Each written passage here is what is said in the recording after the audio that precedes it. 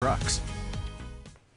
Well, it was a cold start to our day. We're going to continue to see cold temperatures, but plenty of sunshine. So on the sunny side of the street, it feels pretty nice. Maybe not so much on the other side.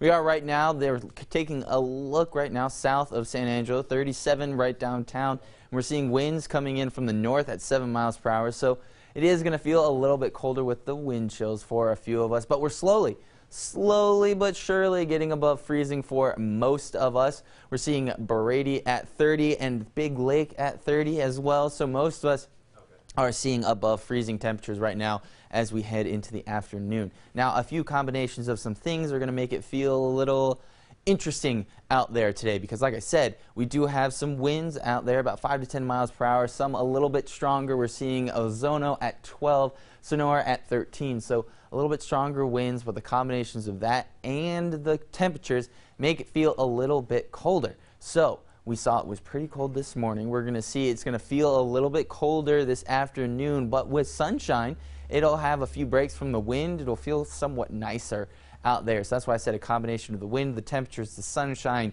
and just all of that thing is going to make it kind of feel a little bit warmer out there to you. So temperatures are going to be getting into the mid-40s for a lot of us, so like I said, but we will see 1 or 2 degrees cooler as it feels as we go into the evening. We could see 1 or 2 degrees cooler out there because of the wind, but then we could see, if you're on the sunny side of the street, like I said, it could feel a little bit nicer than what it actually is. And then we're going to see another cold evening out there for your Wednesday, getting below freezing again. We're actually going to see winds starting to die down a little bit and coming in from the south. So we're actually going to see just cold temperatures, but we'll see that warm air coming into our area by Wednesday. You just got to get through a cold Tuesday, 45, and plenty of sunshine. So like I said, maybe take a walk on the sunny side of the street, even though tonight's going to be in those mid-20s. We're slowly going to be seeing winds changing and coming in from the south for Wednesday and Thursday.